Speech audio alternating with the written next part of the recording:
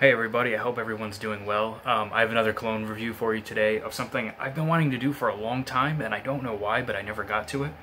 So let's do it. It's Cuba Prestige, another Cuba cologne. I did a number of reviews on Cuba colognes a couple months ago or so. I have a bunch more to actually review that I haven't gotten to. Some are very good. This one is, of all the ones I've tried, my absolute favorite.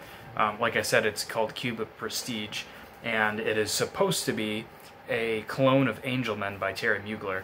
I don't know if it came after or before. I couldn't actually find the date for when this was made, because a lot of these Cuba colognes that are supposed to be cloning something actually came before what you think would be the original. But yeah, that's what I get a lot with this. I have actually never tried Angel Men. It does sound like something that I would love. I do see some conflicting things. Some people say this is a very much more synthetic version of Angel Men that's missing that tar note. Some people say it is a very, very good alternative to Angel Men and it smells very good.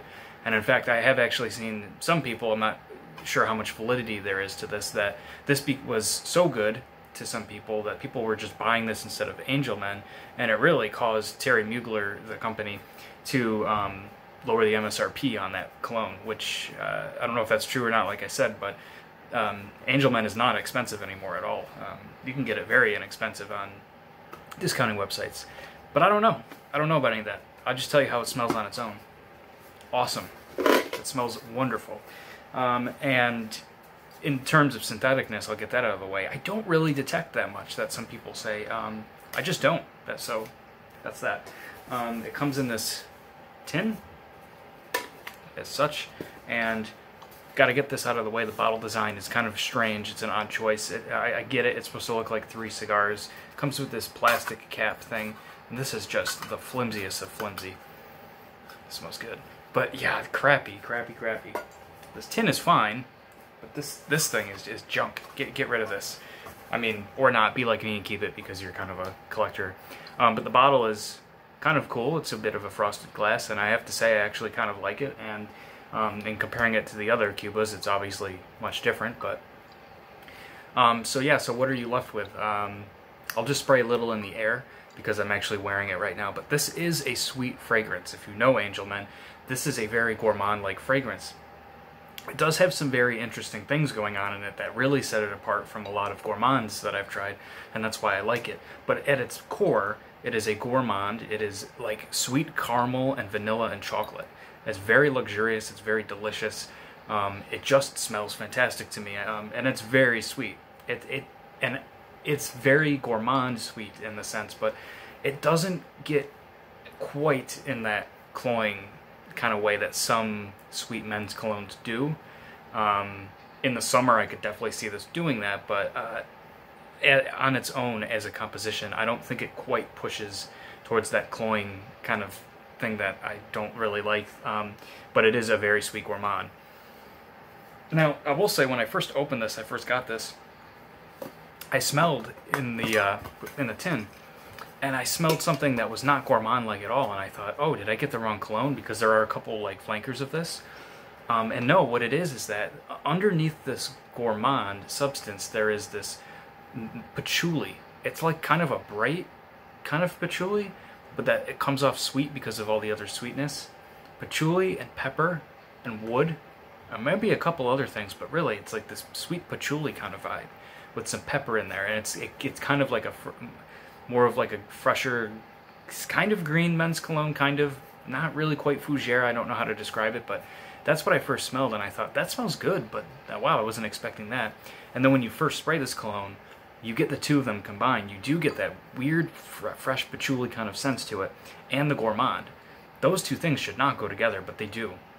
I will say, though, at the top of this, as it goes for the first 45 minutes to an hour or so, I do get that gorgeous gourmand sort of smell that is just like, I want to drink this, you know, it's so good.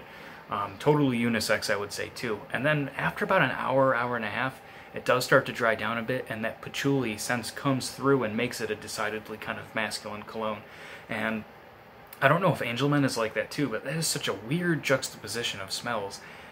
And it works for some reason. It really does. I never thought I would like something like that, because that sounds on paper sounds kind of disgusting. I don't know though, that fresh patchouli smell works. Although I have to, admit I love patchouli. So if, some people might not quite dig that, but even if you don't dig that kind of vibe, I would say like the first hour to hour and a half, like I said, is just this beautiful, rich gourmand smell. I'll spray it in the air real quick. Yeah, and see at the top of this, it does have that patchouli vibe going. It's very unique, and it's just, oh man, it's so good.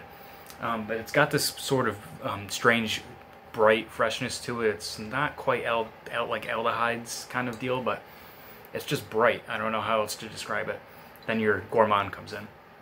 Chocolate, vanilla, caramel, kind of burnt syrupy kind of thing. It's really, really good. So that's Cuba Prestige. And as you saw, the sprayer's good. I mean, this isn't like an award-winning bottle. It's glass. It's not the greatest ever made, but it's actually pretty solid. Sprayer is perfectly fine. I really don't have a problem with this one at all. It's actually rather solidly made. This is just some weird design. So that's Cuba Prestige. If you are into the Cuba colognes and you haven't tried this one, you gotta get it. It's probably the best, I'd say, at least for my tastes. If you like Angelman, maybe you want to try something out that's a little cheaper, perhaps. And I didn't even mention that this is like 10 bucks maybe. Dirt cheap. Very cheap. Yeah, I don't know. It's just something to check out. Can't really go wrong, right? There's a couple other flankers of this. I'm not actually sure if they're flankers.